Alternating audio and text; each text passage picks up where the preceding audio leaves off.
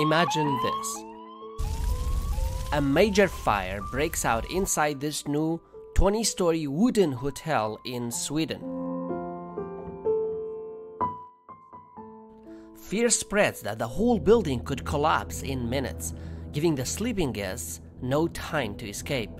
Normally, such tall buildings are made of concrete and steel, but the Sara Cultural Center, which opened 3 years ago, defies this norm. It's almost entirely made of timber. Don't worry, this story is merely hypothetical. The timber used in building the Sara Cultural Center doesn't burn easily.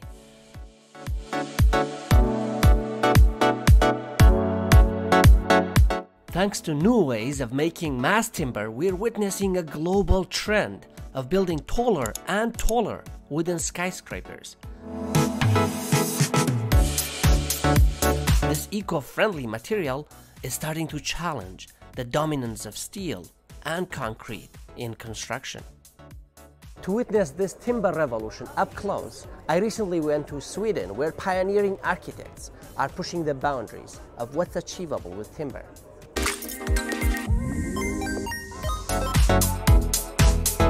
Here in central Stockholm, architects are trying something that's never been done, building an entire city out of wood. Can we build an entire city from wood? The answer is an absolute yes if you ask the company behind Stockholm Wood City. And this is the 3D model for what will be the world's largest construction project made from wood. In Stockholm Wood City, where we have an area where we're going to develop 30 buildings, more than 25, or 25 blocks and more than 30 buildings. If we can change the way we build, and by using wood, we can make a big impact on the CO2 emissions in the production phase.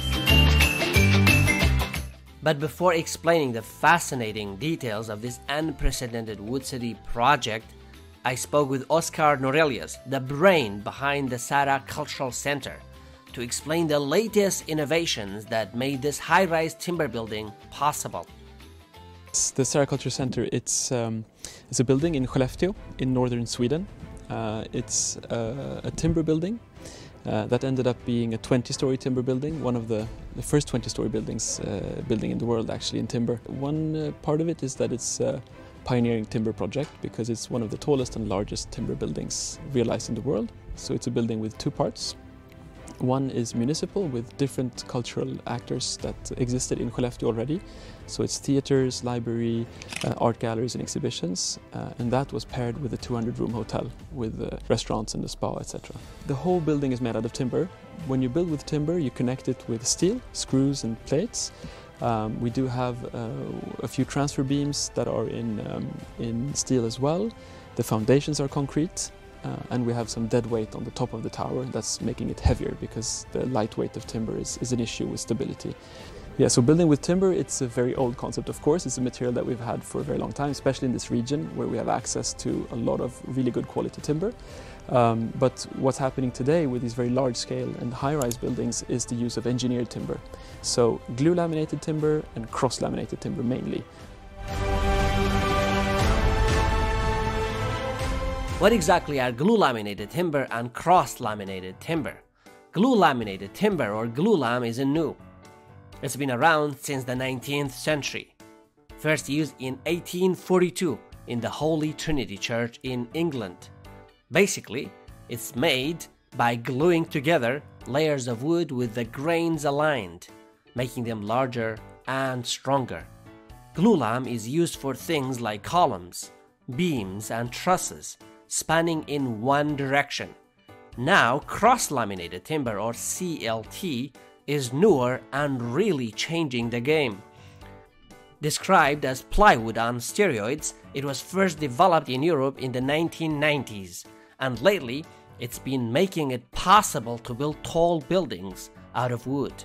With CLT, layers of timber from a single log are glued together symmetrically, with the grain of each layer alternating at 90-degree angles. Most of the time they use an odd number of layers, all glued together, facing the same way. Due to the complex physics involved in the perpendicular lamination, CLT is strong in two directions. The strength of a CLT board is similar to that of reinforced concrete. CLT has also proven to be exceptionally resilient against earthquakes, a critical factor for the structural integrity of high-rise buildings. It's perfect for making floors and walls inside. Sara Cultural Center in Sweden is not the only high-rise timber building in the world. Ascent, a 25-story residential and retail tower finished in 2022 in Wisconsin, has been certified as the world's tallest timber building according to Dazin. The second tallest is Mostranet in Norway, which is 85.4 meters tall and opened in 2019. It's followed by Hohowien in Austria, which opened in 2020. Today the tallest timber building is around 80 meters. You have on the drawing boards much taller buildings, and I think that the possibilities of going up in height are going to increase very fast as we're learning from these pioneering projects at around 80 meters, and learning from them I think we're going to be able to work with even higher heights. So how high do you think can timber skyscrapers go? I think regardless what number I say, it's going to be wrong in either direction, so it's difficult to say. I don't think that there is actually a limit in how high you can go. The question is, how do you work with different materials in that case? So can we have timber buildings potentially as high as the Burj Al Khalifa in Dubai? Probably not. Maybe not, and probably not because of technical aspects, but probably not also because I think if you do engage in timber construction, there's an understanding of sustainability and context, and of course the resources that you need to build 800-meter high tower are extreme, regardless if it's timber or in concrete. And I think it's very unlikely that we'll see a project of that scale with the sustainability ambition that comes with timber. So I think it's not going to go up to those heights. But you can always also use timber for different parts in a very tall building. You could take an 800-meter building and use some parts for the structure in concrete or steel and replace others with timber. I don't think that's impossible, and I think that's where we need to end up in the discussion. How can we limit our climate impact? Because in the end, that's the goal of building with timber. We can say there are less than 10 really tall timber buildings, which means taller than 10 stories in the world today. That means it's still a new material. The level of competence and the number of people that know how to actually implement this is still limited. That makes it more difficult. So we now have the possibility with engineered wood, such as CLT and glulam, also to design and to build tall buildings in wood and in timber. And the driver is the need for decreasing the climate impact. And the construction industry are responsible for somewhere around 40% of climate impact globally. Now you may wonder, why use timber instead of concrete and steel? Aren't they more durable than timber? That's what I initially thought, but I learned that this is not always necessarily the case. Conducted a series of tests. Here is something that I found shocking about how mass timber and steel react to fire. Multiple empirical studies in the US and Europe have shown that mass timber does better than steel in a fire. While steel melts in high temperatures, mass timber's outer layer chars, sealing the interior and protecting it from damage. There's extensive knowledge on how mass timber behaves in case of a fire, and it doesn't behave as one would think, basically because mass timber is, like the name suggests, massive timber without air inside. So in case of a fire, it's a fire on the surface. And one of the characteristics of timber is that whenever there's a fire, the surface is charring. So it becomes charcoal, it becomes black, and it's slowly eating away at the timbers. But the rate at which the timber is being deteriorated by the fire is very well known and standardized. So most timber buildings were with visible timber, such as Sara Cultural Center, are dimensioned so you have enough timber for them to burn for a few hours, or for, in this case, 90 minutes. And that's the time that you need to get everyone out of the building. Before we become members of the European Union, it happened in 1995, then we were not allowed to build tall buildings from timber. So we have a maximum height of 2 stories. So when we become members of the European Union, then we got an harmonized building code with the rest of Europe. And they have function-based building code rather than material-specific building code. Apart from that, in Sweden we have a culture of sprinkling our buildings. So we have a water-based sprinkler system that extinguishes any fire that arrives.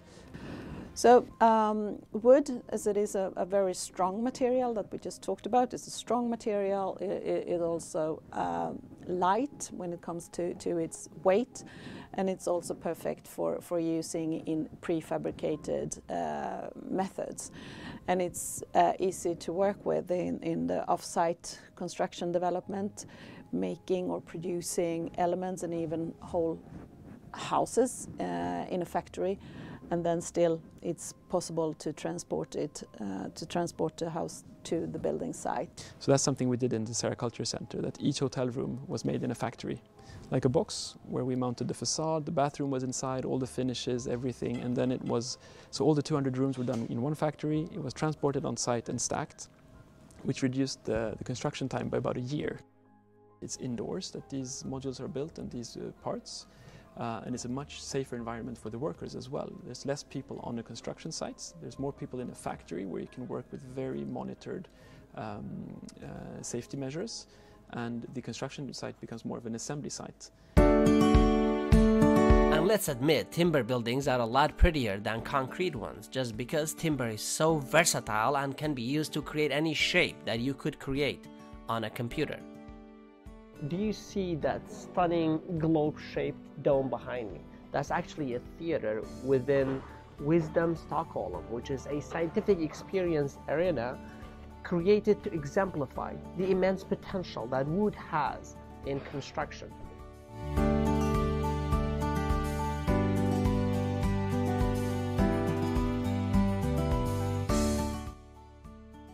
Not far from this theater, the Stockholm Wood City is being built. It's actually quite fitting that this wood district will be here in Stockholm, which literally means Log Island. No, it's a really big project, so 25 blocks and more than 30 buildings. So it won't be just home and not only offices. And I think the successful future cities will have to have a mixed use. That's where you create the happiest city, when you have offices, schools and culture centers and homes and so on. And Sickle and Stockholm Wood City is a good example of that. In this area, for example, we have a big school area, so more than 2,000 students in this area. We have culture centers, cinemas and theaters and so on. And we got lots of retail and services in the area. And on top of that, we're going to add 2,000 homes and more than 7,000 office spaces. So this is a really 15-minute city with all the possible services that you need in your everyday life, which is really also great for the environment. And everything, including the schools, the office buildings, they'll be made primarily from wood. Yeah, so the decision we have taken is to build the whole area, 250,000 square meters in wood. Do you know if there is any project of this magnitude anywhere in the world?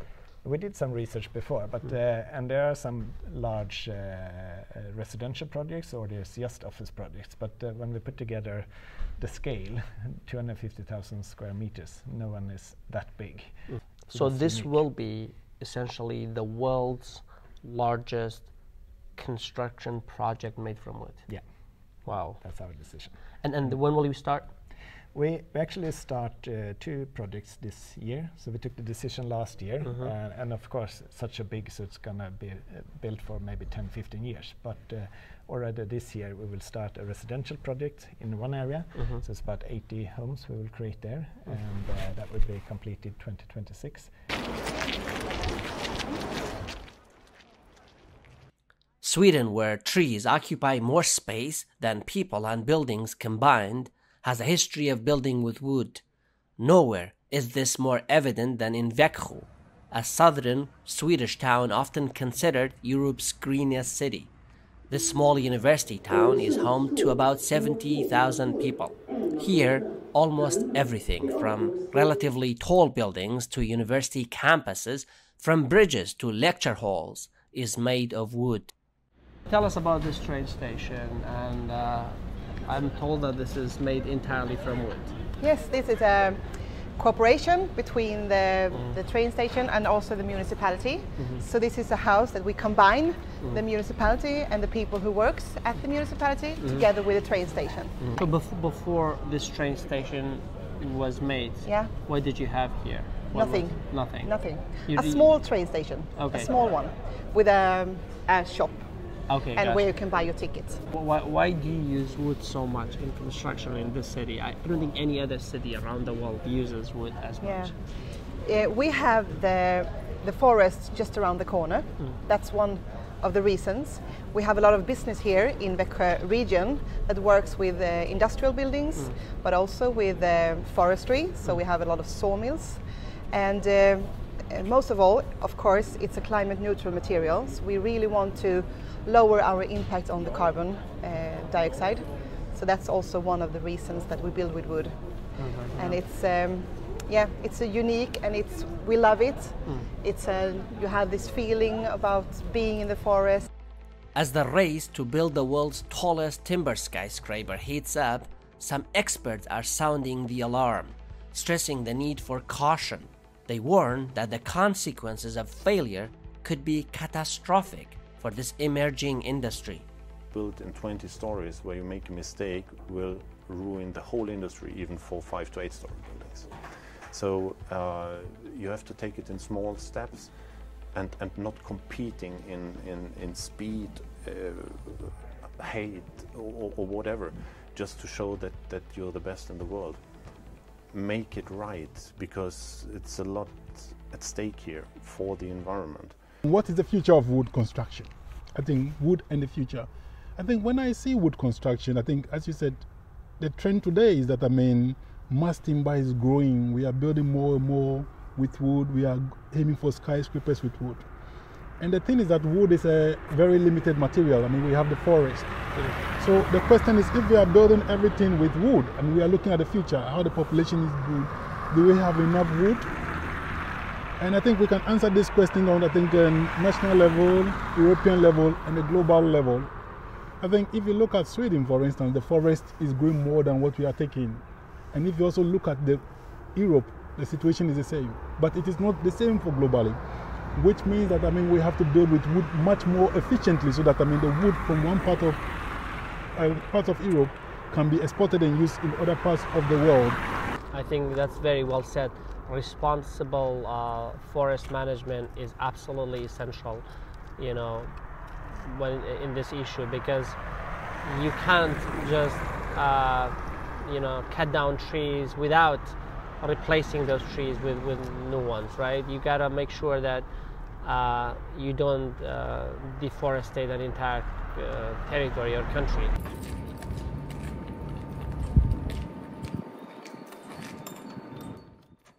In building this train station from wood, the city of Växjö sent an unequivocal message to the world. What was the message? That you can build everything in wood if you want to. And we put a statement that we can, so can you. I know wood is not the solution for every country. Not every nation is as fortunate as Sweden, where 70% of its land is covered by forests. But I feel that countries with forests, or the ability to import timber from neighboring countries at a competitive price, should consider increasing their use of timber in construction. Studies have shown that building with wood is good for both the environment and our health. Additionally, it can help mitigate urban heat and make our cities look a little prettier than the concrete jungles we have today. Thanks for watching. Consider subscribing to our channel if you want more content on the latest groundbreaking innovations that will change our future.